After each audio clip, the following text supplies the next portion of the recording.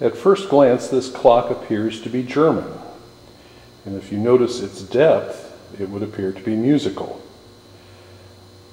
The first is not true, the second is true. This clock is actually a New Haven Chime number 1, built in the early to mid 1890s. It chimes on 8 nested cup bells, which is an extremely rare feature for an American clock of this time period. In general, the American clocks didn't come with chiming movements until the late 19-teens. So let's open up this clock and see what it sounds like. Remember, this was before chime clocks had standard chime melodies. So here is the quarter.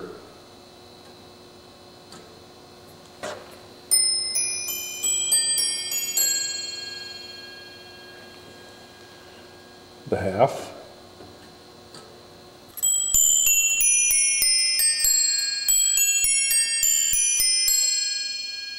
That sounds a lot like the Whittington chime melody. The 3/4.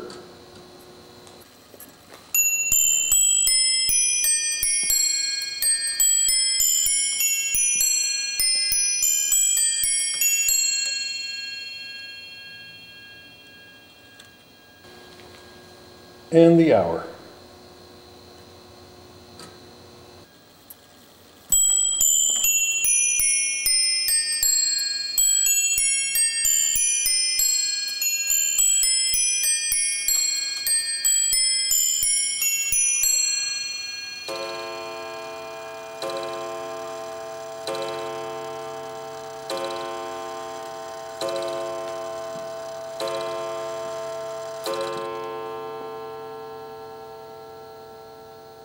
And as you can no doubt tell, it struck the hour on a coiled gong.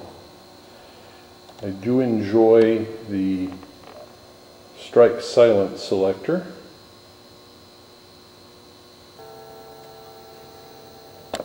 Notice too that the pinwheel for the music box, it's upside down here, but it says Westminster. And the catalog from 1895 from New Haven does call it a Westminster chime. And this was, as I said before, there was any standardization of these things. The plates on the movement are interesting. It's a 3-plate movement. The very front plate is a typical American time and strike front plate.